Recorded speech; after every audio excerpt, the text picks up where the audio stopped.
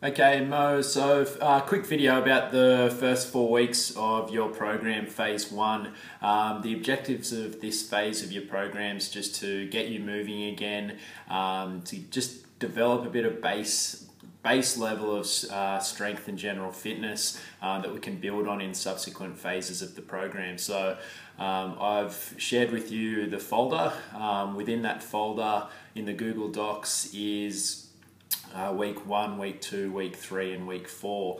So the structure of the program, days 1 and 3 are purely strength and core strength focused. The days 2 and 4 of the program include some conditioning.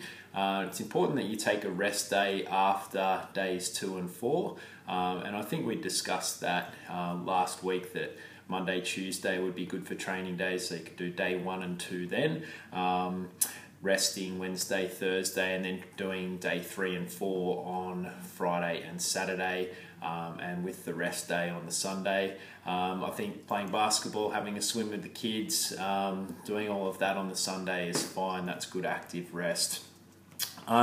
Just a few notes on actually reading the program. So you may need to open up phase 1, week 1, just so you can follow along with what I'm about to say. You'll notice each day starts with a general warm-up. The objectives of this warm-up, as the name would suggest, is just to get you warm and sweaty. I don't want you working at 100% here, so you're going to be working at about 80%. Then dives into some basic strength work.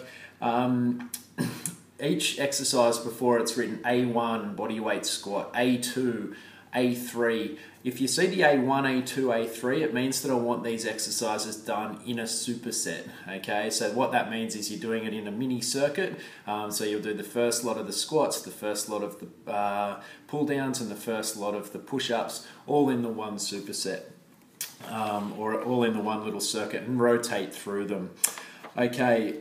Also, there are some movements, say on the dumbbell press or the pull down, where it says 1 plus 3 times 10. What this means is 1 warm up plus 3 working sets of 10 repetitions.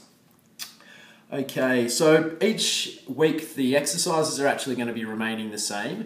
There is slight increases in volume on certain things. So you'll notice the running intervals on day 2, the distance increases slightly each week on those. The squats, lunges, sit-ups, each week you're just adding a few reps to that and just building on that.